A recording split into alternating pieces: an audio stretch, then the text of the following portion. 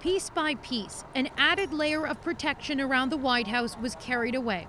A symbolic scale down of security at a place the president used to put on a show of force. Peaceful protesters were violently removed from this site nearly 2 weeks ago so Donald Trump could hold a photo op. The country's top-ranking military officer says he now regrets taking part.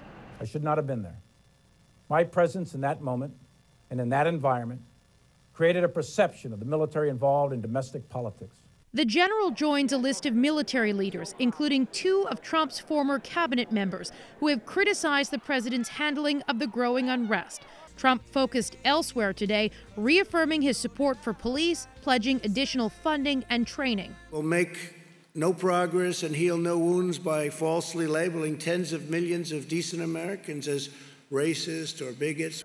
This message will be front and center when the president resumes campaigning next week. President Trump is, the African American community is very near and dear to his heart.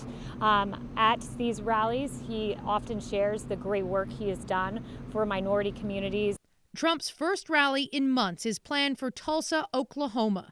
99 years ago, white supremacists there destroyed a black community, killing hundreds of people. The date is June 19th, also known as Juneteenth, a holiday marking the end of slavery in the U.S. Well, we all know the history of Donald Trump, and the date is nothing by accident.